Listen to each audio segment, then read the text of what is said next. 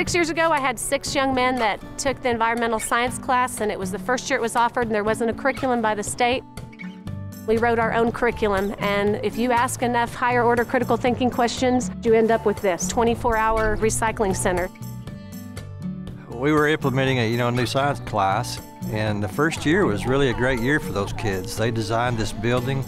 They learned a lot about local government because they had to go before the city council and our zoning committee.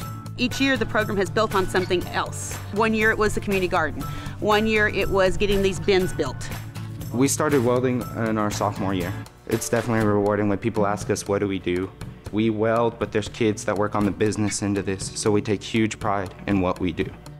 The community garden has been growing for the past 4 years. Here you see seniors working. We have elementary kids come over. We're implementing an irrigation system that the kids are building, the metal rods. It'll serve as a temporary greenhouse.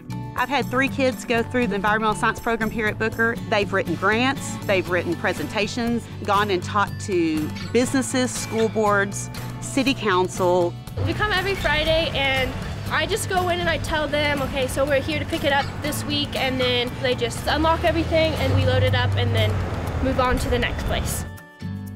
We don't have 20 Miss Free Loves to follow everybody around. You have to do your own job, you have to work hard, you have to get everything sorted correctly and all that, so that it does help everybody learn responsibility.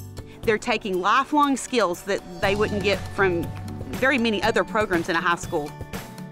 We recycle about 90 tons of cardboard a year, not to mention the plastic and paper and the things we're keeping out of our local landfill. Besides the educational benefit, that's a real benefit to our community. I think sometimes I, as a teacher, along with probably all teachers, we underestimate the power of kids and what they can do.